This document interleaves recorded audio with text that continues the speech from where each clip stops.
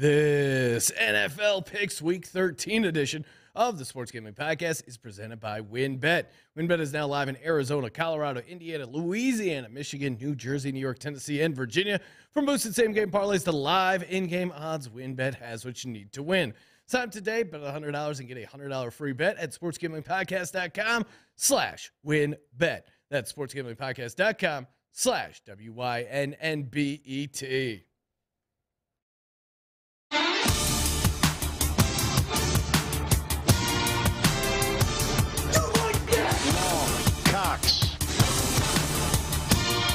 He's one of those guys who will get penetration.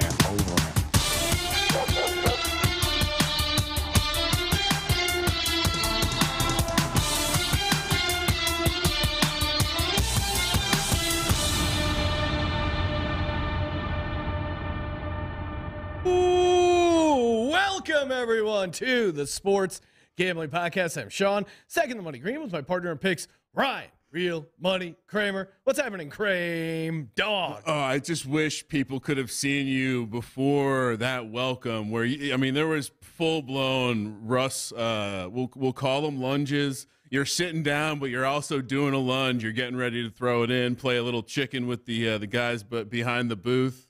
I almost came out of my chair. I was wound up so far back, Ryan, because we're back, we're live in Vegas at the Blue Wire Studio in the beautiful Wynn in Las Vegas. And it's just, we're here. NFL Week 13. It's just great to be back in studio. I think this is a great reset of mojo. Get back on the heater. I love it. And yeah, man, just excited to talk NFL picks. Did not even consider the change of scenery might be needed with the picks. Oh, 100%. This was not an accident, Ryan. I also went back and saw what I wore in NFL Week 1, what I'm wearing now. I wore the Jalen Hurts jersey Week 1, but I'm bringing back the chain for the entire episode. Rare breed, untamed. And, of course, I've had numerous people disparage it and call it a necklace. It is not a necklace. It is a chain. What's the difference? Enlighten me. A chain is something badass that, dudes like myself wear. My wife wears a necklace. I wear a badass chain. Now, granted, this was purchased off Etsy from my wife as a Christmas gift. And I wonder if and Jalen Hurts debuted his new chain. I have to see what store he got it on Etsy because that thing looks pretty sick. We're just headed down a dangerous path where the NFL is going to be about a costume party in a couple of weeks. The Raiders fans are way ahead of the curve, Sean. Way ahead of the curve. Chat is lit. Shout out to Benedict Dantold. He's pointing out LT in the house. Ryan rocking his LT hoodie. We got the dong sound effect going. You guys have new studio. Nice. Oh, yeah. All right. I'll take credit for that. Yeah. What's up, dogs? Everyone is ready to go. And, of course, we're coming to you live from the Wynn Las Vegas studio. Of course, if you're betting at home, you got to bet with the best, a.k.a. WynnBET. Just go to sportsgamblingpodcast.com/WynnBET. Bet $100. Get a $100 free bet. Risk-free bet. Fire up a parlay wheel. The parlay wheel, again, the geniuses over at WynnBET. This is my favorite gimmick. You place the parlay. They're like, do you want to spin the wheel? Of course you want to spin the wheel. You can get parlay boosts, entries to win prizes. It is just awesome. And, of course, live in-game wagering. The Wynn Build Your Own Bet, Ryan, which we've been, again, not to toot my own horn, 90-1 a couple weeks ago with the Austin Hooper. We gave out our Thursday night, earlier, the Thursday night props episode. We gave out some sweet ones. Kramer almost broke the system. One of us gave out 250-1. WynnBET may cancel our sponsorship if that hits, Ryan. So I hope you're happy. As always, offer subject to change, terms and conditions at WynnBET.com. Must be 21 or older and present in the state where playthrough WynnBET is available. If you or someone you know has a gambling problem, call 1-800-522-4700. All right, let's get to the picks. That's it. Nothing. You don't want anything to reflect on last week. No, nothing to reflect at all. Okay, sure. What do you want to reflect on? I have nothing to reflect on. Well, then why bring it up? The Giants lost to the Cowboys again. It was horrible. They did cover. It was split my locks again. It was my lock that hit. So shout out to you and the Giants for that. I mean, that was a Thanksgiving miracle if I ever saw one. That covering the 10 points as the time expired, right? And for the backdoor police who want to tell you the Giants backdoored that one, Yes. Football Outsiders thought it should have been a 1.5 point victory. So Suck it, nerds. Wait, aren't the Football Outsiders nerds? Yeah, that's so why you're I'm telling- using the nerds against the nerds. It's the language they speak between the cells, as they call it, Sean. That's going to be my future podcast. All right, Thursday night. Some people will tell you this is short rest. We'll let you know and remind you these teams played a full week ago on Thanksgiving. Buffalo had the early game. They're laying 3.5 here on the road in New England. As I pointed out on the prop show, Sean, first time Josh Allen will be facing the New England Patriots, not in week 16 on the road. Interesting scheduling nugget there. Minus 180 for Josh Allen on the road, plus 150 for Mac Jones. 43.5 is the total. Look, this opened at like 6, 5.5, whatever. It got bet down hard. People are clearly looking at this like, hey, this is Belichick, Josh Allen, the Bills. They're not right. But when you look back over the last couple years, Josh Allen has bent Bill Belichick over at home. Yeah, and he has given Robert Kraft what he wants. I mean, Bill Belichick and the Patriots, they struggle against rushing quarterbacks. I mean, Justin Fields went in there as a massive dog on Monday night and got a victory. Whatever that Bill Belichick and that his mullet-loving son, Steve Belichick, they just cannot figure out how to play contain on rushing quarterbacks like Josh Allen. We mentioned on the prop show, I think Josh Allen is going to have a huge rushing game, or at least very much at least hit his over. There's a couple interesting nuggets here. This is actually Josh Allen, because of the blizzard, because of the short week and everything. This is his first time with a full week of regular practice. I think that is huge for this Bills team. And again, like he's able to hit the deep ball. He's not able to hit the short underneath stuff. I think the short underneath stuff is going to be replaced with him running. And the Bills are getting healthy on the defensive side. A.J. Epinesa, he should be able to get a nice pass rush. I am kind of nervous. This is the Bills' third road game, although 2 of those were in the same city. They traveled in between. Neither of these trips are too far. Sean Hockley is reffing the game. That's a good sign for the Patriots. Home teams are 9-2 straight up, 5-5-1 ATS at home, and teams have won 9 in a row straight up for the Pats. I don't think they get a 10th. I like the Bills in this setup. I think Mac Jones looked good because it was in a dome against his Vikings defense, which we'll get to later is, bottom of the league, 31st in defensive EPA. So I'm all over the Bills here. A couple other bits of cleanup. The other data point on 3 straight road games from this year. Of course, your Eagles are about to hop into that world starting this week, but the Packers in their third of a 3-game road stretch, they lost and failed to cover. Sean, you're going against Bill Belichick as a home underdog, 13-6 ATS. Yeah, don't like that. But I'm kind of with you. Gambling laws tell us we lay the 3.5. We don't take it. How has that been going this season? It's not important. It's just a bylaw. It's kind of like religion. You don't question it. Doesn't make sense. You just stick to it. And Josh Allen, just good in New England, has never not covered in New England, has never lost on Thursday night. 3-1 ATS in those games. I'm in. I think we're getting a little bit of a discount.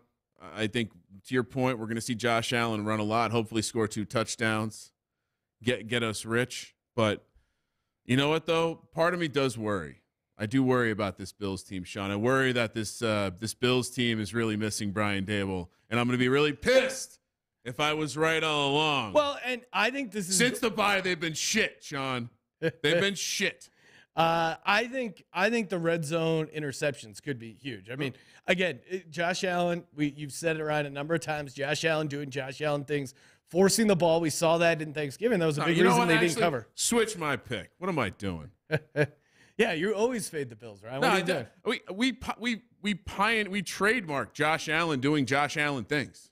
And I keep taking the Bills and looking like an asshole, all because I have the guilt of the Don of Bills Mafia, Adam Pelletier, in my head, shaming me for fading the Bills so often early in the season. I think what separates it is Belichick and these Patriots against rushing quarterbacks. So I'm sticking with Buffalo. Perhaps you're right. I've been horrible on Thursday too, so who knows what's going to happen here. All right, next up, let's head over to Sunday, 10 a.m. on the West Coast. The Jets head to the spaceship in Minnesota. Vikings -3, -160 on the money line. Jets +135. 44.5 is the total. All right, we're going to have to address it. Vikings, worst DVOA for a 9-2 team ever. They're 20. I think every week they keep going on. It's even if they lose, it'll still be worst team DVOA for a 9-3 team. 22nd overall in DVOA, behind the Jags, behind teams, great teams like that. All right, so listen to this. That horrible 9-2 team, they can clinch the division this week. Really? If they win and Detroit Packers lose? No. Detroit. And the Lions lose, they clinch the division, and it would be the earliest a division winner has been clinched in the Super Bowl era, Sean. Really? Let that fucking sink in. What about now. all those Patriots years? Let that sink in. They were right dominating. Now. The year they were undefeated? Just let that sink in. That's insane. All right. I mean, it's sunk. The handicap here is simple for me. Okay.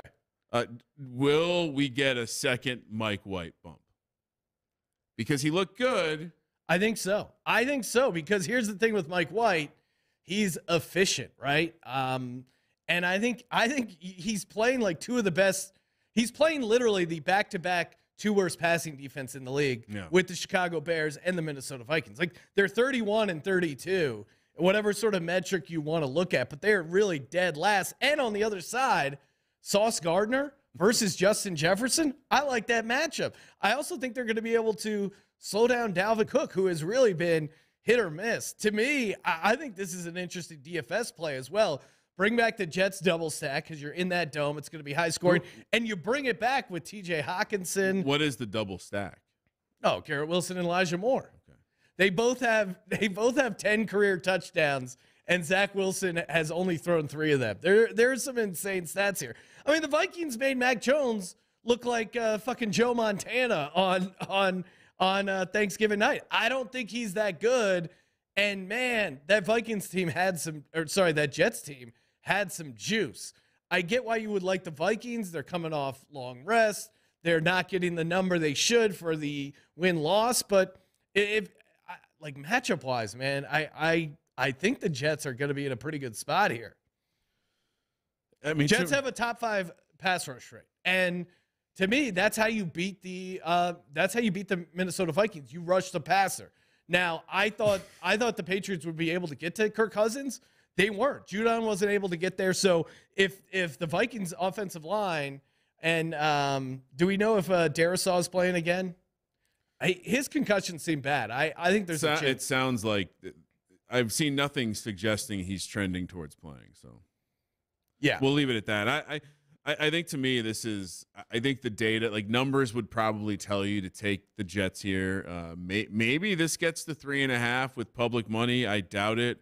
Looking at the money splits, which if you're curious, Buffalo is sitting on a 60-40 split in that game. Minnesota, same split here, 58-42 on the bets. So, which is a little surprising to me because it seems like the Jets have been a team that have slotted into being a little reliable. I don't know. To me, this is I'm with you. I'm Mike White comes back with game 2. I don't know if there'll be a game 3.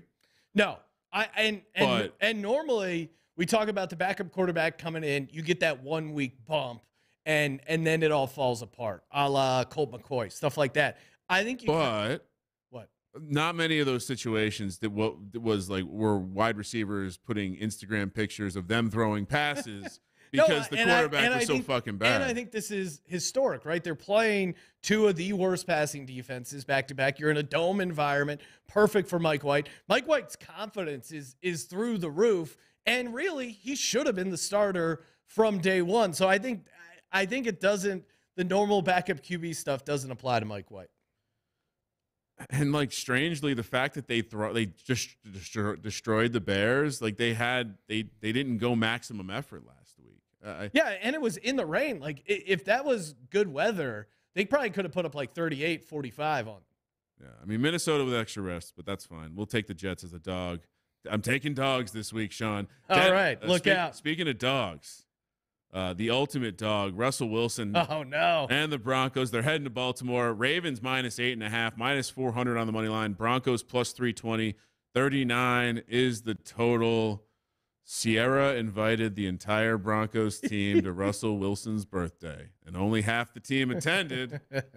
I assume that was a bunch of walk-ons, Well, practice squad guys trying to get a little bringing the teacher an apple.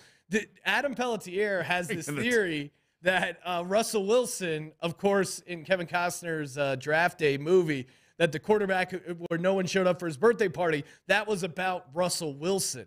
And we've highlighted this, right? And certainly this story coming out. I was watching one of those like argument shows on Fox while we were sitting in the sportsbook here at the Win, and they go, has Russell Wilson played himself out of the Hall of Fame? And they had a serious debate on that, and then it was followed up with a big quote: "He's lost some people in the locker room." Lost, that implies you had some people in the locker room. Who was on the Russ ship in the past month and a half? Melvin Gordon, his college teammate. Melvin Gordon, the guy he got rid of. Look, I think one guy was like, "Hey, I should be getting the ball more." They immediately sent him back. I mean, again, for those who don't know, he was kicked. He was basically told to leave NC State because Mike Glennon was coming to town. That's why he went to Wisconsin. A lot of validity to the theory. If we had the X-Files music, it would be playing right now. Ryan, laying 8.5 though. Lamar Jackson not practicing again. Lamar Jackson dealing with the quad injury. I mean, do I sound like a dick if I say I hate Lamar Jackson? He has sabotaged our high stakes fantasy league where he keeps playing, and even against the Jags, I rewatched it. I thought a lot of it was his fault, but man, Mark Andrews had a drop in the end zone. They had so many red zone opportunities. Like, some of it certainly is his fault, but I mean, Deshaun Jackson's their best receiver right now for the Ravens. He caught a deep ball and then immediately goes to the sideline like he's done. He reminds me of my dad when he was like quarterback in all-time football. He would have like one deep throw and then his shoulder would be out and he would have nothing left. That's where Deshaun Jackson is right now. But the Ravens are moving the ball well. They're getting so many opportunities. I mean, the Ravens have a greater than 50% post-game win expectancy in every game this year. That's insane. They only trail the Eagles in cumulative win share. This is a team. I think it is fair to say Lamar has let us down because he's made some bad plays. Yeah. His overthrows in the red zone are bad. But it's also the defense. It's also, like you said, drops. It's also the lack of a receiver that can separate. And we don't make these excuses for Daniel Jones, but for Lamar, we'll make them. I just don't think the Broncos. You can't lay it. If I was setting their team total, it's at like 10.5, and I would take the under. I don't think they're getting. I mean, they've gotten to 20 points twice this season, twice, and this is a back-to-back. So they went to Carolina. They lost to the Panthers pretty bad. Like, there was never a point where they go, oh, maybe they're going to backdoor cover this. Maybe the Broncos are going to have a chance against Sam Darnold. No. And you can feel that the Broncos, what they had going for them was their defense was elite. It was carrying their team to mediocrity and losing, but they were still really good. At some point, the defense cracks. Well, they just give up because what's the point of stopping people if you're not going to put up any points? Surtain got whooped by DJ Moore last week, for example. So I think the Broncos aren't great against the tight ends. I think this is a bounce back spot for Mark Andrews, who owes us a touchdown for that drop. And this is a back-to-back East Coast road trip for a Broncos team that has horrific mojo. You got the defensive lineman yelling at Russ. I wrote down the public teams this week. You want to hear them? My projection, the very public teams. I'm sure it's the Ravens, but I'm not taking the Broncos. I'm not doing it. I took them against the Raiders at home, and that was the last time. All right, you know what, Sean? Go down, scroll down to both of our teasers and put Baltimore -2.5 right now. That's the bet. Look, they've averaged. I also brought. I think I mentioned this on the prop show earlier today, Sean. But the Broncos have averaged 15.3 points per game. Yeah. This is the worst offensive output since 2000, the Cleveland Browns. I mean, it's going to be hard for them to cover spreads if the defense isn't playing hard. And I mean, at what point will we see this guy fired? Will Hackett get fired? How can you bring him back? Like, you have to show some signs of promise. I don't know how you bring him back. Yeah. All right. I hate being chalky here. It doesn't feel right. Denver's going to somehow find a way. Not betting on Denver feels completely right to me. Russ has to get right at some point, right? See, this is why in my calendar I already have in the summer. It's going to remind me. It's going to say, "Don't fall in love with Russ this year.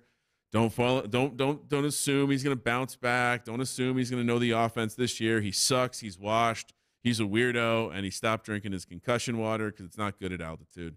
Pittsburgh heads to Atlanta. Steelers road favorites here, Sean. -1, -120 on the money line. Atlanta +100. 42 is the total. I'd love the idea of this being, we were talking about this before the show, but I love this as an opportunity to buy Kenny Pickett as Rookie of the Year. They still have an opportunity to make a run. It is still Mike Tomlin, so 9-8. Is that possible? Sure it is. It's Mike Tomlin. And if he starts to go off a little bit against an easier portion of his schedule now, starting here with the Falcons, I know A.J. Terrell is back and healthy, but they have been leaky on the back end.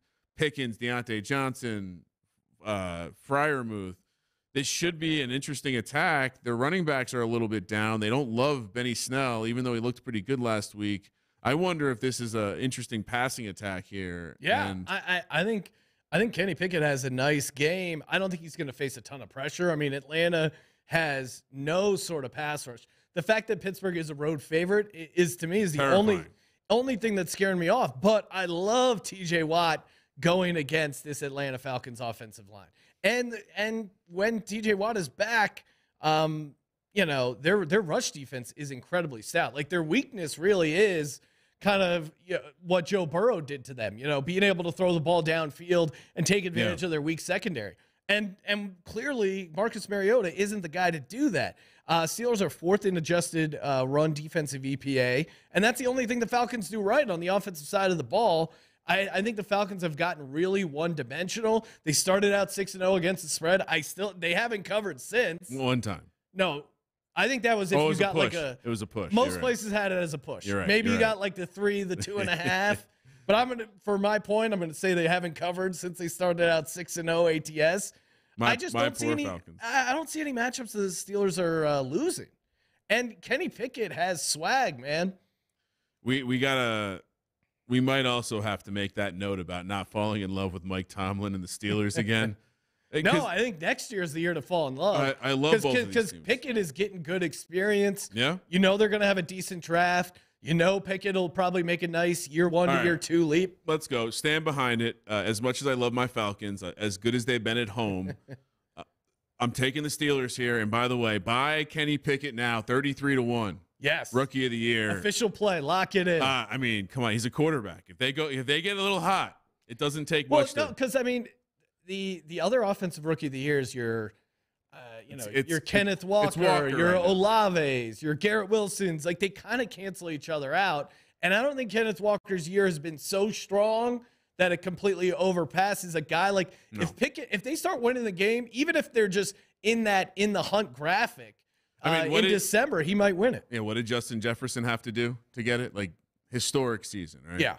It doesn't always happen. So, I mean, who won? Didn't Herbert win it his rookie year? Yes. And they didn't make the playoffs. So, and he started probably a similar amount of games. Yeah, he was so good.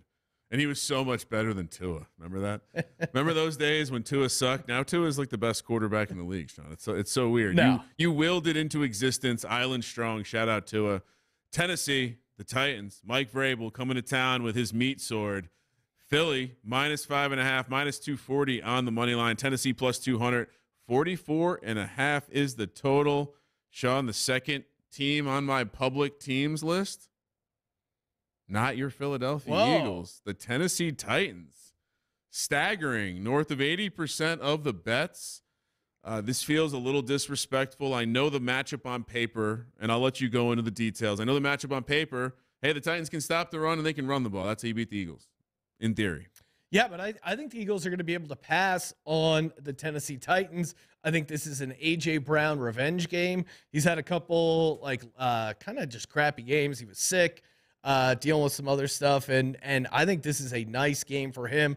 I think him, Quez Watkins, Devonta Smith actually have a nice game against this Titans secondary, because I don't think they're going to be able to get the pass rush they normally get. Eagles' offensive line is playing really well. Now there's Jordan Davis is back from IR. He's able to practice this week. Will he play on Sunday? Is he back up to playing weight? Yeah, he's up to 425. I think if I had to guess, I think he'll play, but it'll probably only be like 10 snaps. But I think Linval Joseph and Ndamukong Suh, yeah, I think they're super team assemble. Well, I think what they can do is they can load up the box.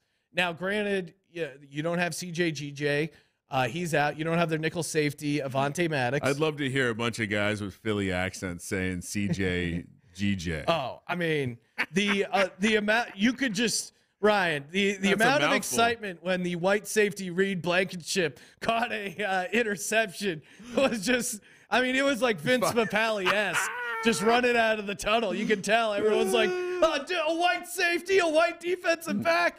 Yo, this guy's the best. After the game, I want to get a water with him. He went and played some pickup ball with his boys in the mud behind the bar. Reed Blankenship. Just because he had like 2 good tackles and 1 interception of Aaron Rodgers, he's like close to just being like a local folk hero. Legend. He took a terrific angle on Christian Watson, but everyone's like, he's a white safety. What are you going to do? He's not fast.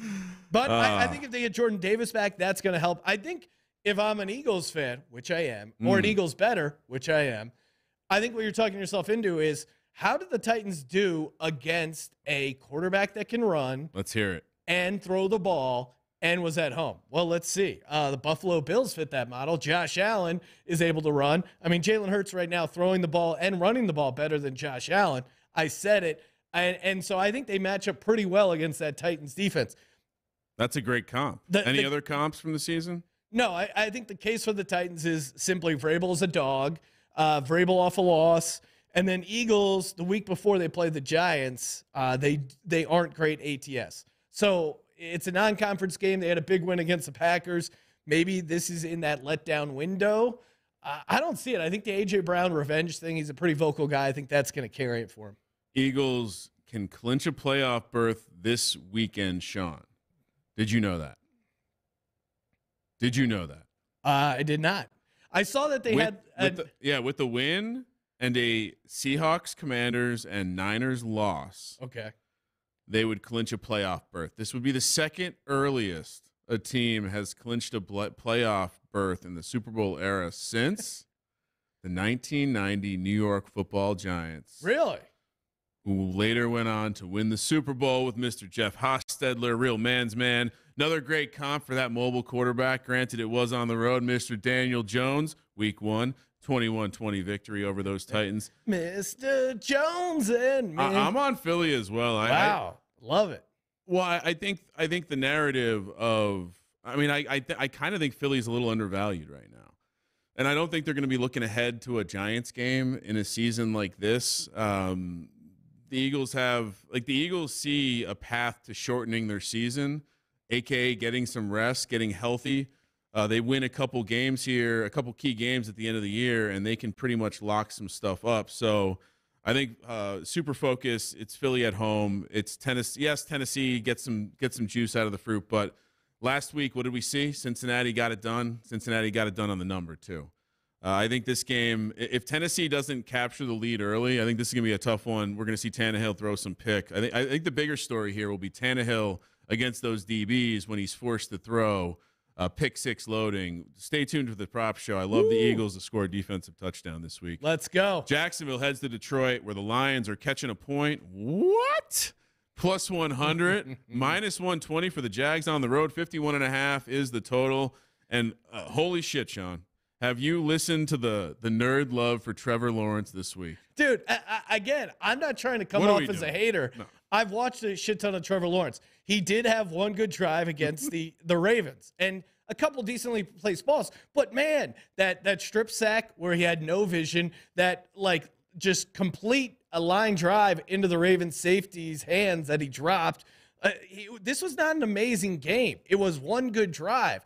Everyone's saying, like, this is the coming out party for Trevor Lawrence. If this is what you like if this is, hey, this is what a number 1 overall pick is, man, I think you're missing the boat. I have a hot take, a.k.a. a comp for who Trevor Lawrence is.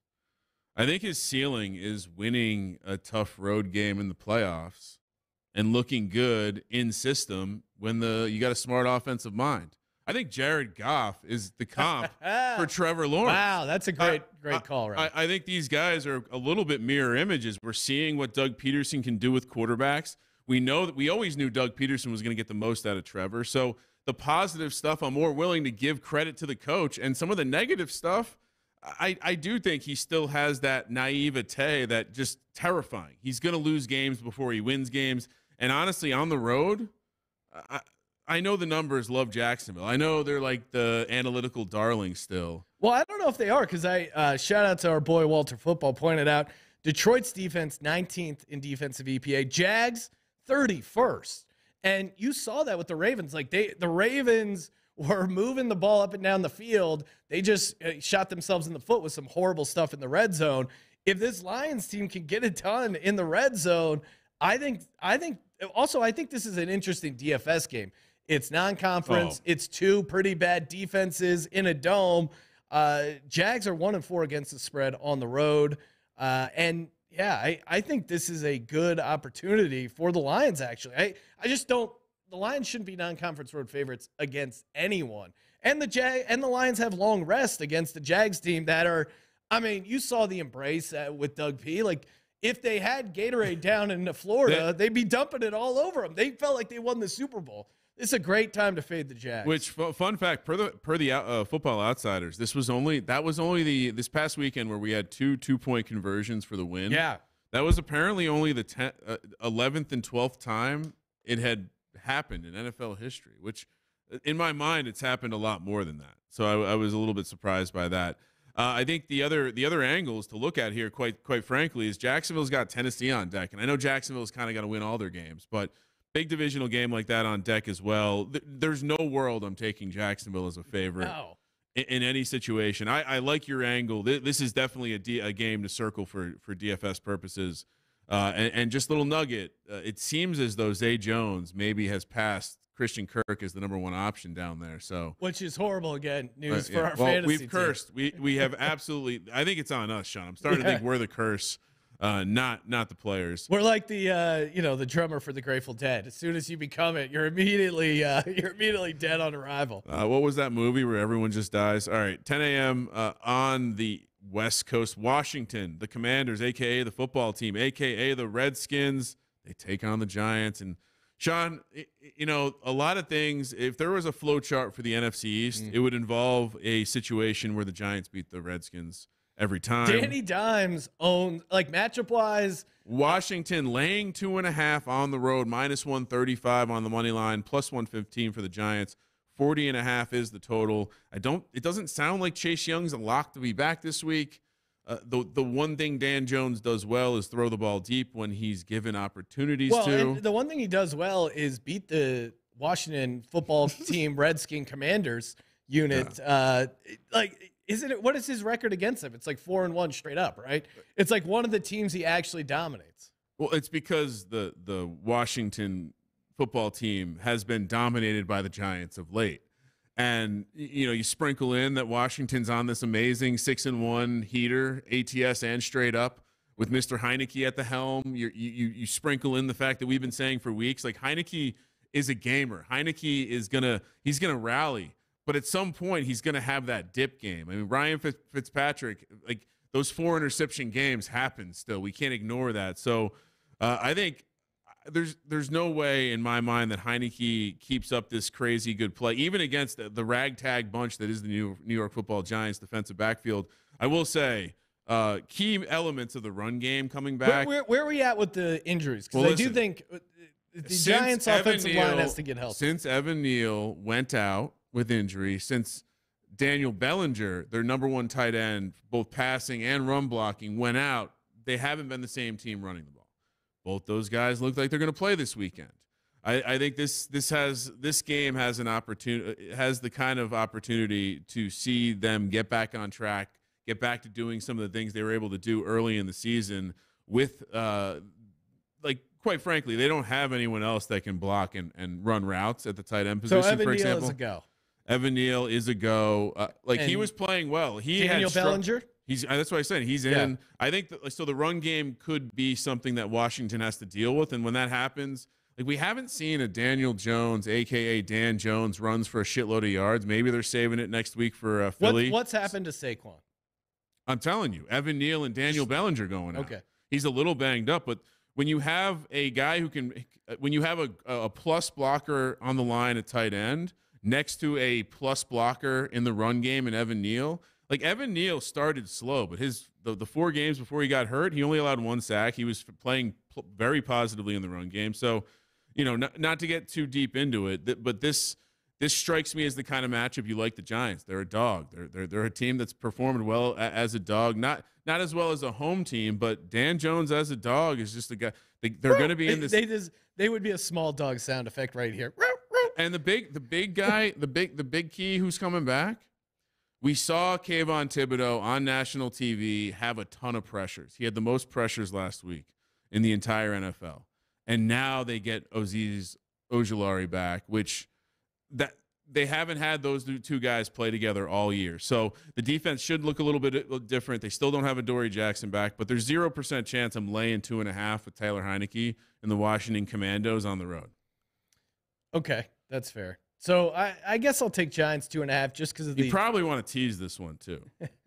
Giants are playing close games. No, they don't really get blown out. That's why I like them catching 10 against the Cowboys. That's why I like them even here as a small dog against Washington.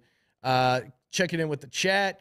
Faustino Hernandez says Skins money line, and then he goes, "Wait, Washington's favored?" And then we got some Darius Knox saying, "Don't fade Goff at home." The 11th commandment. A.H. Matar says, "Here for the Browns versus Texans preview." And almost there. Ryan, what is the official split on the Giants Commanders? Oh, I didn't give out a couple of these. Let's see. Jags, Detroit, not worth mentioning. It's pretty close to 50-50. Washington, we're seeing 62% on the Giants. 62 on? Oh, okay. I don't know.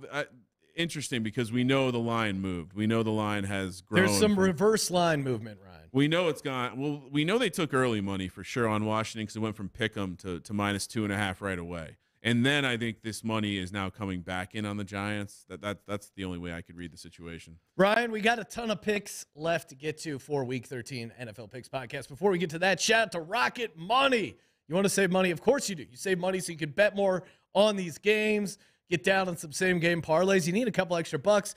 What better way to get a couple extra bucks than to cancel all those subscriptions you're not using? I mean, when you get your credit card bill, do you sit out there and get your reading glasses and comb through it? No, you just pay it and you move on with your life. But think of all those free trials you've signed up for that eventually start billing your credit card, $3.99, $4.99, $7.99. It's not a big amount initially, but that adds up over the course of the year. You could be wasting hundreds, even thousands of dollars. I did it for my account. I found like 2 or 3 things that I wasn't using. I canceled, or I canceled some of my wife's things and see if she notices. She has it, and it's saving us money. All you got to do is go to rocketmoney.com/SGPN. They set it up. They make it so easy. One button canceling, very easy. rocketmoney.com/SGPN. rocketmoney.com/SGPN. And of course, Manscaped.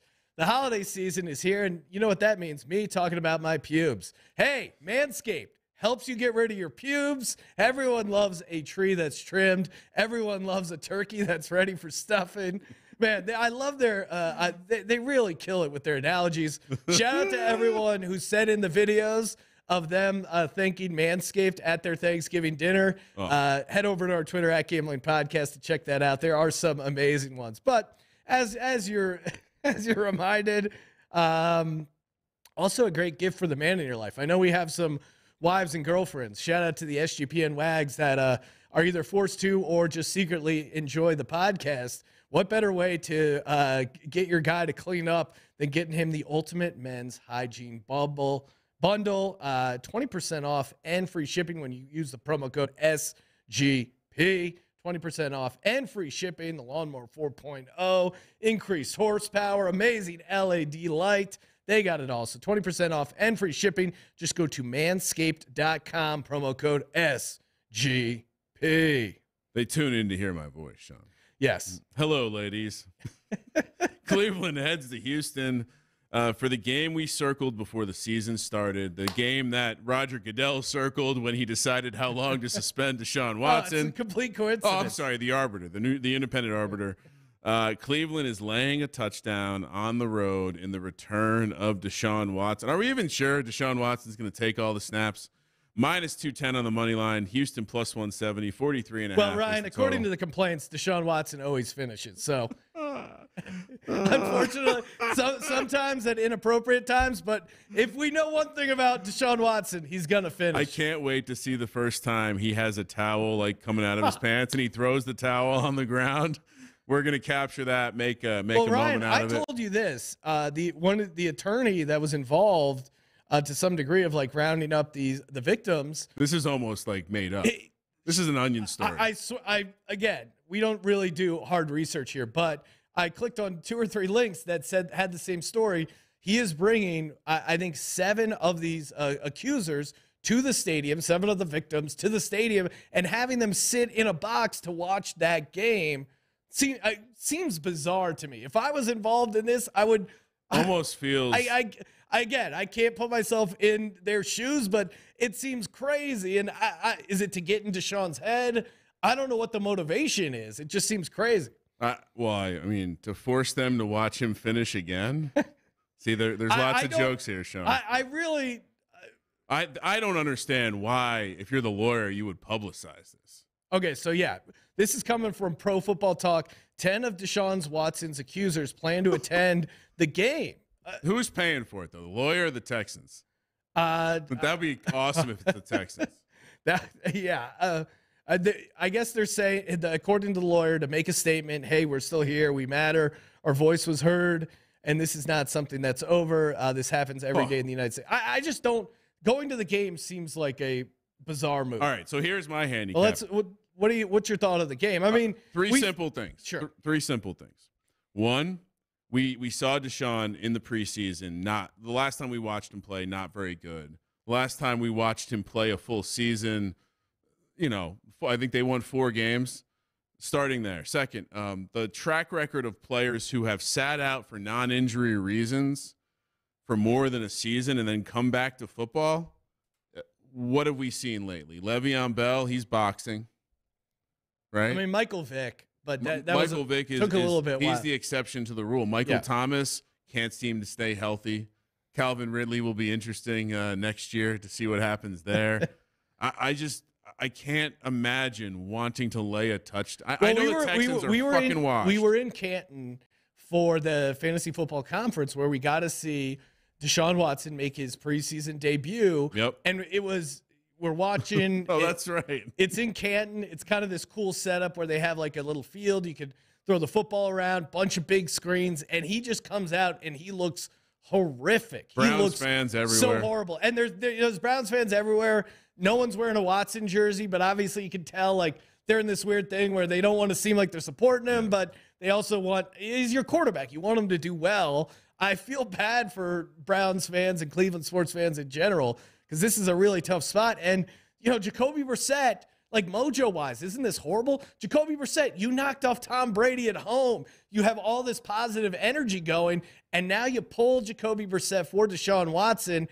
And Texans, I think they're going to be motivated for this, right? Like, doesn't this feel like their Super Bowl? Like, what other game on the Texans card matters? And last but not least, I think the one guy on their offense that's really been the best is Dameon Pierce. Now, he's had a couple bad games. A lot of it is game script. They get really behind. It's not a good matchup, but Cleveland is horrible. They're dead last in the league in rush defense. So I think Dameon Pierce is going to give them a nice jump start, and I think they're going to be able to hang around in this game. I think also Nick Chubb's going to get a ton of carries, and this just the fact that both teams are probably going to want to run the ball a ton, I think leads me to take the Texans at +7. Although I did say they were an auto fave. We did say we didn't want to be playing the Texans anymore. No. Team number 3, Public. Cleveland Browns. Okay. 86% of the tickets and the money in on You the know Browns. what? I'm making a statement, Ryan. I'm taking the Houston Texans. We took the Houston Texans before the season. There's nothing that happened between now and then. We did think the Texans were going to be a little better than they were. We did. Other than the fact that Brissett has exceeded my expectations. Yeah. And I think we're going to be having like the argument show, the Monday morning quarterback talk is going to be, well, are the Browns better off with Brissett as their quarterback? Oh, I mean, isn't that the first thing on Get Up? Whose contract is worse, Russell Wilson or Deshaun Watson?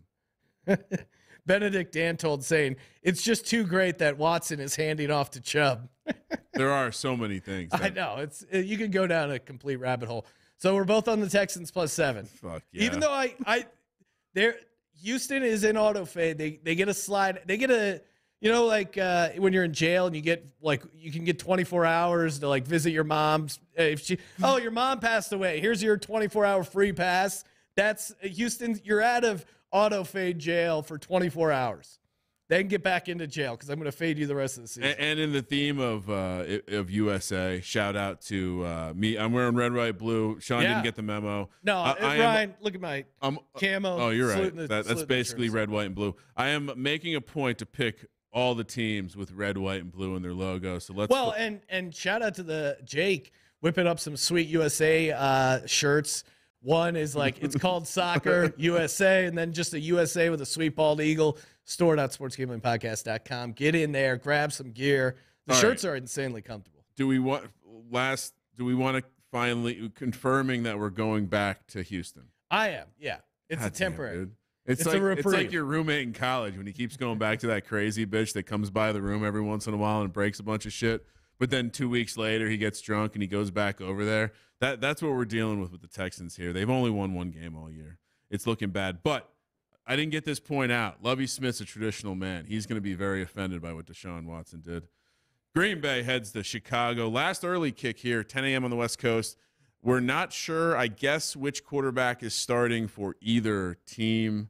It sounds like Fields is trending to play for some reason. It sounds like they aren't going to shut him down. Really? It sounds like he's trending to have a chance to play. It sounds like Aaron Rodgers, as reported by Ian Rappaport, by watching the Pat McAfee show and listening to what Aaron Rodgers said, reported that Aaron Rodgers said he's going to play. Well, he says if he's not mathematically... You can't go on a show and say, hey, I watched this other show. Aaron Rodgers said he's going to play. That's not reported. I hate Ian Rappaport. It is somewhat reporting. And Ian Rappaport was right, Ryan, about the Ravens running back. That's unrelated to why I hate him. I mean, you can kind of only imagine... What version of Justin Fields are we going to get if Justin Fields plays? That's my question. Not a good one. Yeah, and is he going to be a willing runner? Because maybe that's all he does. I mean, Jalen Hurts ran for 157 yards against the Packers. Can you imagine what Justin Fields could do running the ball against the Packers? So we were discussing bad run defenses earlier. Yeah. You mentioned Cleveland. They're horrible. Houston, they're pretty bad. Chicago, they've been pretty bad, but Green Bay is the worst. I mean, Green Bay and Chicago, like this Houston, Cleveland, and Green Bay, Chicago could feature games where we have shootouts on the ground. So that's my concern, is that there isn't much to be. But Mike White just shredded this Bears defense. That's the handicap. I'm going back to the Packers. Fuck it. Lay the points. Aaron Rodgers said he's playing. He owns the Packers. No further handicap needed. That is pretty simple. Equinemius St. Brown is out for the season. Darnell Mooney is out for the season. They lost the key member of their defensive backfield, Eddie Jackson, last game. Mike White just shredded him. No, you got to take the Packers here, even as a road favorite. Plus, narrative. Aaron Rodgers knows that they're going to be out of the playoffs after this week, no matter what happens. One big game to show everyone, and then they can let Jordan Love play. Yeah, he did really specify. He goes, as long as we're not mathematically eliminated, I'm going to be playing. It seems like he's not totally injured. He was just in a bunch of pain and probably didn't want to deal with the getting his ass kicked on national television. But he knows he fucks up the Bears. Well, and last but not least, Ryan, I I don't know how this didn't make it into your, because I go, did you see the Deshaun Kaiser quote? Oh, yeah. And you said no. And I go, I don't know how you didn't saw it. But Deshaun Kaiser, apparently, according to him, the first thing he said, he introduced himself to Aaron Rodgers. First thing Aaron Rodgers said was, do you believe in 9/11? Imagine opening up your relationship with someone. How did Aaron Rodgers not end up with the Seattle Seahawks? Perfect combination. Pete Carroll also has a lot of questions about 9/11. Aaron Rodgers has a lot of questions about 9/11. Hey, Coach, you want to study some film tonight? Yeah. Okay. Are you talking about Tower 7? They're just watching Loose Change over and over again. Yeah, Aaron Rodgers, one more time. Let's go. All right, 105 kick here on the West Coast. Seattle heads to Los Angeles to take on the Rams. -7.5, -360 on the money line. Rams +290, 41.5 is the total. Boy, the network executives are regretting putting Rams Broncos on Christmas. Oh man, that is a horrible. That is Unwrap coal. this present. Bryce Perkins. Coal in our fucking stocking. No Aaron. They're shutting them all down. Cooper Kupp. Stafford is continuing to stay in the concussion/tank protocol. The Aaron Donald has entered the tank protocol. Although they don't even have picks, so none of it makes sense. I know I've heard a lot of people say you can't possibly want to lay 7.5 points with Geno Smith and Pete Carroll and the Seattle team with the way that defense is playing. Absolutely, I do. They just got their ass kicked in overtime.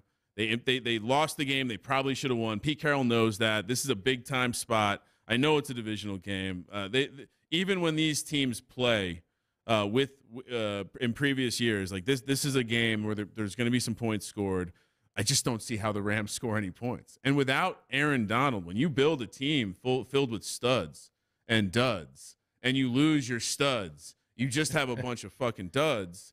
And like, what's the handicap here? They're begging you to take the Rams at 7.5. They're begging. Yeah, they moved it to 7.5 to try and get some people on the Rams. I'm not falling for it. Pete Carroll really good against the spread after losing as a favorite, 20-10. And SoFi, this is going to be a Seattle crowd. Oh, yeah. No, I'm not. Rams fans are out. They're selling their tickets. I mean, Rams fans, as soon as they lost one game, they were out.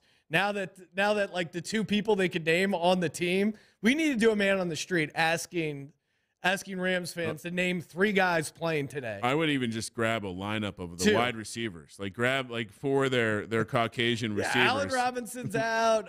Cooper Kupp's out. I mean, our boy Ben Skoranek, he can't get a look. I don't know what's happening with this team. There was a hilarious stat that Matt Stafford has targeted white receivers on like 85% of his passing attempts. It just shows you like how little Cooper they Kupp used Allen Robinson. No, I know. Yeah. And maybe Skoranek in there. The decoy. I just don't see how the Rams are going to be able to put up many points. I think it's just going to be tough to get motivated. Bryce Perkins is going to be playing at home in front of a hostile crowd. Give me the Seahawks laying 7.5. I mean, the reason you wouldn't take Seattle here is because the number was much better earlier in the week, I guess.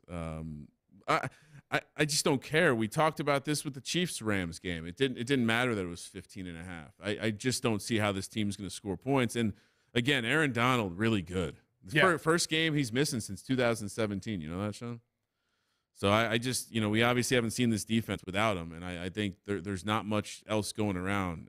This could be there's no reason this isn't going to be a blowout. And I might even look to maybe avoid some of the guys on Seattle in DFS because are they playing 4 quarters in this one? They might try and run it up, I would think. Wow, and the Seattle defense is susceptible to big plays, a la Josh Jacobs, and maybe some deep passing stuff. But I just don't know. I don't think the Rams have that kind of firepower. Take out those touchdown runs. I think Jacobs only had like 3 yards a carry. So I guess we'll see if the Rams can get it going on the ground. That would be the angle, right? McVay can scheme up a run game. They figure out a way to exploit this run defense. I'm not buying. Give me the Seattle Seahawks laying the points. All right, Dolphins, they head to San Francisco to take on the Niners. Teacher meets student, wax on, wax off. Mike McDaniel is really starting to nestle up into my heart. Love everything he says. Found that video of him on the internet today telling Tua his high school form was trash. just like Sean says. I mean, come on. Mike McDaniel said his technique was trash. I wasn't far off. And kudos to Mike McDaniel for figuring, you could call him the Department of Sanitation because he's figuring out how to deal with trash. Oh, wow. And I mean, honestly, kudos to him for really putting Tua in the best place to succeed. I didn't see this from Tua at all, obviously as a known Tua hater, but I think if there's anyone that can figure out what Mike McDaniel is doing scheme-wise and shut it down, I think it's the San Francisco 49ers and Kyle Shanahan. I mean, 49ers, it's been over a month since a team scored a second-half point against them. What's really jumping out at me, Ryan, is and maybe this got lost in the shuffle, but the Dolphins lost their left tackle in garbage time, Armstead. And so now you have a backup left tackle going against Nick Bosa. Caveman. I mean, yeah, there's all that guy wants to do is sack the quarterback. You could just look at his eyes and tell the guy is incredibly, incredibly dumb. He was put on this earth for one reason, to rush the passer, and he's going to have a big day. If this was 800, the year 800, we would be sending him out to fight Vikings as our hero. Look, I think not only that, I like the number. I like what the number's telling me. I do think Miami turns into a public team. Actually, take that back. They are a public team. Okay. 79%. I would imagine people are going to look to it's the offense. They're going to, it's Tua versus Jimmy G, and we're able to get 4. That move from 3 to 4 to me is, or I guess we're picking it at 3.5, is significant because it just tells me what the book thinks. And the book thinks they're going to need that Miami money at the end of the day, I guess. And even though the money's coming in, it's still sitting there. And Shanahan, I do think the Dolphins might be able to get some deep stuff because I do think you can get to the 49ers cornerbacks if you have enough time. It does seem like Mostert should be back. What do you? I don't know. Revenge game for Mostert. Revenge game for Jeff Wilson. Yeah. There's a lot of revenge here, but Shanahan's an ego guy, and I know I think I've said this already, but Shanahan as an ego guy. He did not like all the credit that Mike McDaniel got this offseason as to be the genius behind the offense that Shanahan runs. The guy who helped Shanahan take the offense to the next level. Shanahan doesn't like to hear that. So I think DeMeco Ryans is going to be ready to stop this. And I think to beat the 49ers, you have to have a pretty good offensive line. And with no Armstead, I just don't see the Dolphins having that. And I think now we're going to see San Francisco a bit more expensive a couple weeks down the road. So maybe we're getting a discount, get ahead of it before everyone piles on. Only a couple weeks ago we were talking to Katie Mox, talking about Niners plus 150, plus 170 as the division winner. Now that almost feels like a lock. Hard to see Geno Smith and the Seahawks catching them, but no one else is even in the realm. All right. Next up, we got the Chargers taking on the Raiders in Las Vegas. 125 kickoff on the West Coast. Chargers laying 2, minus 130. Raiders plus 110. 50.5 is the total. Is it as simple as Chargers on the road? Is that the simple handicap? And there's some flowchart stuff here. Chargers on the road against the Raiders, in particular, 12-6 straight up the last 18 games. They just show up on the road, 5-1 ATS. The Chargers have been on the road. Their only loss was last week against Arizona, and they won outright. They didn't cover here. I mean, the Raiders have won back-to-back games in overtime with a crazy walk-off play. To me, that just doesn't autoplay, right? What's up? That's an autoplay, yeah. It just doesn't feel sustainable. I think both teams are set up to put up a decent amount of points. Max Crosby, he might be able to get some pressure. I mean, there's just to Justin Decker's point, they have Derwin James and who's the other actual defensive player they have that's not injured? Oh, Khalil Mack. Yeah, Derwin James, Khalil Mack, and 9 Madden Sims. That's really the worry. But on the other side, Raiders are 6th worst in pressure rate. And so if you give Herbert a clean pocket with a healthy Keenan Allen, with DeAndre Carter, with Josh Palmer, and just whatever it is, this is a division flowchart game. The Chargers beat the Raiders in Oakland, in Vegas. This is how it goes. Also returning to the scene of the crime, Sean.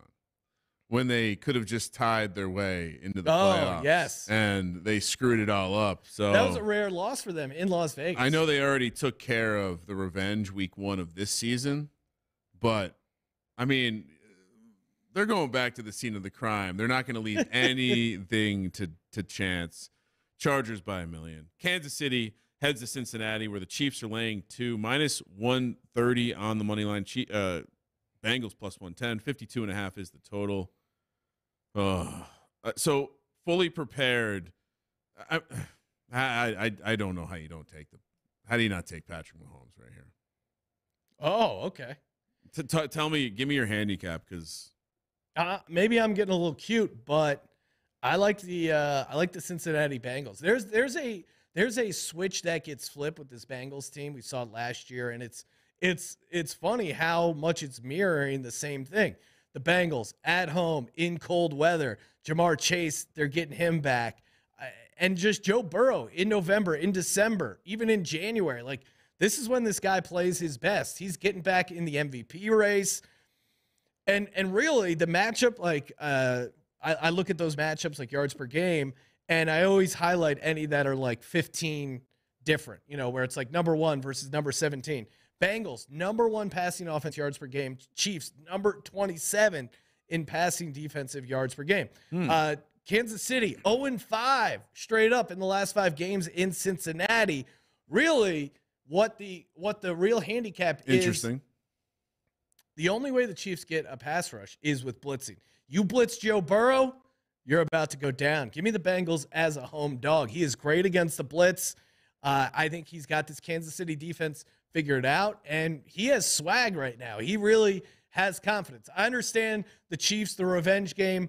They have a lot going for them, but I'm taking Bengals as a home dog. I wish Jamar Chase was back last week. Yeah. Because I worry a little bit that his reassimilation won't be right away. And remember this playoff game. Again, we're back to the scene of the crime. The Chiefs, we're going into halftime. I mean, we're watching the game. It's 21-10. It's like, uh-oh. Like, this is like the Chiefs are moving on. That's that. And then what happened? They blew it in the second half. It was great. I was live betting the hell out of it. I'm sure you're watching the media availability of the Chiefs players. They look like they really want to beat the Bengals, Sean. Okay. I think this is a very focused Patrick Mahomes, Andy Reid team. I love the Chiefs here. I know I'm getting chalky down the stretch here in my card, but clap those erasers. Right? I have not seen Chiefs players this motivated to beat a team all season. That's what I'll say. Ultimate revenge spot. Give me the Chiefs and your MVP, Patrick Mahomes. All right, Indy Sunday Night Football. Came him out 9-1. Nice job, Sean. Thank you. Surprised we didn't flex this one out, guys. Indy, the Colts. Jeff Saturday, the coach. What do you think was going to happen? This is a clear influence of his media relationships. Bullshit. Why do you want Colts Cowboys on Sunday Night Football? There's some really. You could have flexed Chiefs Bengals. You could. All right. Colts, Cowboys, I guess. Cowboys laying 10.5, -600 on the money line. Colts plus 450, 44 is the total. I guess we're taking Colts plus 10.5. I mean, Parsons against Matt Ryan, shifty Matt Ryan. You saw him scampering all over the field, but Matt Ryan's about to torch Parsons and the Cowboys. The fact that they're coming off short rest, that is troubling. I'll ask you this, Ryan. Who is the better coach? Jeff Saturday or Mike McCarthy? Well, I hate to admit it, but it's probably Mike McCarthy. Jeff Saturday quote, we really wish I would have called the timeout. Similar clock management style. I'll defend him. It was horrible clock management, but to his point, it didn't matter. Like, they didn't get the 4th and 3. They would have lost that game anyways. Yeah. Here's why I like the Colts, Ryan. And not only that we're fading Dallas. Dallas, as you know, Dallas sucks. Colts defense, they're kind of competent. They're only allowing 20 points per game. Yeah. And the Colts, they know how to lose games, and they know how to lose close games. It would have been really easy for this Colts team down a bunch of points at home to just pack it up. They found a way to get back in that game and have a heartbreaking loss. This is what's going to happen against this Cowboys team. The Cowboys are in cruise control right now. And Matt Ryan, even dating back to last year with the Falcons, the man was well-versed at finding that back door. No quitting this guy, and when the defense loosens up, he doesn't care. He's going to continue to throw those checkdowns to Michael Pittman, get the easy stuff, drive down the field, get the points. Our card has the Colts, the Lions, we have some shit teams on our card, Sean. Yeah. AKA winners. Let's go. Round robin, the money line. Do we start with the Texans and the Colts this week? I mean, why did you not flex this out? No one wants to watch this. I am curious. I'll be honest. It's like a snuff film. All right. Monday night, 5:15 on the West Coast. Big time rivalry here. Saints, Bucks. And this one, it really matters. Saints aren't out of the division race yet. No. Somehow. Why is Jameis not playing? Can we get an answer to this? Yeah, he must have said something. Something happened. Do we have another Uber situation? Tampa Bay laying 4, -190 on the money line. Saints +160. 40.5 is the total. Well, first off, Ryan, shout out to the win. I enjoyed a delicious TB12 smoothie at their cafe. Ryan goes, "You're getting the Tom Brady smoothie?" I go, "Hell yeah, I am." Plant-based protein. You're not a plant-based protein guy. Well, I did get a bunch of chorizo in my huevos rancheros, so I don't know where chorizo comes from, what plant, but the TB12 smoothie was delicious. So thank you. Shout out to the win. Wow. Oh, free plug. Is that Tom Brady paying us? Are you going to pick the Bucks now? No. It was funny to see the TB12 branding in the menu at the win. Look, isn't the Bucks beat the Saints earlier this year? Isn't this a flowchart game though? Typically, yeah. And guess who's back? Guess who's back, Sean? Latimer. Oh yeah, Mike Evans' best friend. he timed it perfectly just to come back for this game. I'm sure this is why he's coming back. Bucks are really bad. I mean, what you could always count on for the Bucks when they're making their run was good rushing defense. They're 28th in defensive rush EPA this season. Yeah, and I think Kamara has a good game. I think they bounce back from getting shut out. I love teams. And maybe this is something we should look at, Ryan. We should get a model going. But teams coming off a shutout as a dog, I think there's got to be some value in this. And this is the Saints Super Bowl. I mean, one, to get them back into the playoff mix. But really, at this point, they just care about beating the Bucks, maybe the Falcons too. I mean, they're back-to-back division games. Really, the biggest thing that's concerning is, I know we always have this conversation. I don't want to go there because it's so annoying. But Brady was missing a lot of throws. Mm-hmm. And there's two things that's going on. Brady doesn't trust his receivers. He doesn't have a guy he trusts. He doesn't have an Edelman. He doesn't have a Gronk. Like, even though they have James White. Even though they have a bunch of talent, he just doesn't have a guy he trusts. But more importantly, Todd Bowles and Byron Leftwich don't trust Tom Brady. The fact that they kept their timeouts in their pocket, they were worried about Tom Brady throwing an interception at the end of the game. I mean, the curse is real. He threw like a 40-yard, was like to Julio, but they had no time left. Like, that is horrible clock management. The curse is real. And again, yes, obviously he's cursed. Giselle Bundchen is a witch. Allegedly, according to TikTok, according to our TikTok. I'm all over the Saints here +4. So last week was the first time in 333 games that the Saints were shut out. The 332 game streak was they last lost, funny enough, to the Niners by shutout. So the Niners bookended that streak, and the Niners also have the longest all-time streak of 420. But now the Steelers and Mike Tomlin have the longest active streak at 256. I think you're right to obviously, coming off a shutout, it's not quite the close your eyes special, but it's the similar premise. Hey, this team looked horrible, rock bottom, especially like the fact that they're coming back home, especially like or at least back to the East Coast, especially like the fact that they're coming into a divisional spot. And frankly, we mentioned this as the reason they might look ahead in that San Francisco game. This is a big time game. It's not hate week 1, but it's hate week 2. And curse is real. You don't go to Cleveland and lose to Brownie the Elf if you're not cursed. I know. The Browns are cursed. Brownie the Elf was cursed. That's how powerful the Tom Brady is totally cursed. I mean, the money he lost in FTX. Do we have to explain more? Like, it's crazy. He did. Tom Brady's in a tough spot right now. He really is. He should check out my 250 to 1 Build a bet for Thursday night. He's got to win some cash back. Hey, it's a pay. Well, and what was that we saw on the wire this morning? Patriots open to reunion with Tom Brady or something like that. Yeah, that yes, please. That story gets leaked out because Tom Brady is 1 foot out the door. He hates Todd Bowles. He hates Byron Leftwich. So you're saying that was Tom Brady's camp leak? Oh, 100%. Love it. Who else would leak it? Mac Jones? Love it. I mean, okay, so there's essentially 3 people involved. Bill Belichick, Mac Jones, Tom Brady. Bailey Zappi. Don't forget about Bailey Zappi. No, but he's off to the side like, what's going on, guys? Bailey Zappi wants to play. So is Bill Belichick going to leak it? He's like golden retriever with a tennis ball in his mouth. Bill Belichick's not going to leak it. Is Mac Jones going to leak that? No, he's not going to leak that. The only one that it possibly benefits, or the only one who might be interested in putting it out there, is Tom Brady. Bill Belichick did leak to Brian Flores that he didn't get the job with the Giants, so with hurting another team. So what a crazy domino that hurting a Bucks team wouldn't put it past Belichick. All right, we got to the end. Time for the Lock Dog Tease presented by WynnBET, sportsgamblingpodcast.com/WynnBET. Bet $100, get a $100 free bet. 2 locks, moneyline dog, and a 3-team tease. Kramer, what do you got? You want me to go first? People really love when I say that. That was for the people. Yes. All right. Lock number 1, system play. Give me the Chargers against the Raiders. Ooh. Josh McDaniels, back-to-back overtime games. He's hanging on by a thread. Lock number 2, give me the Chiefs -2. I told you, very motivated.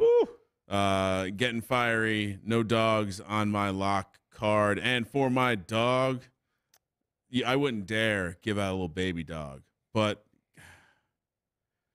it's between two divisional games, Sean.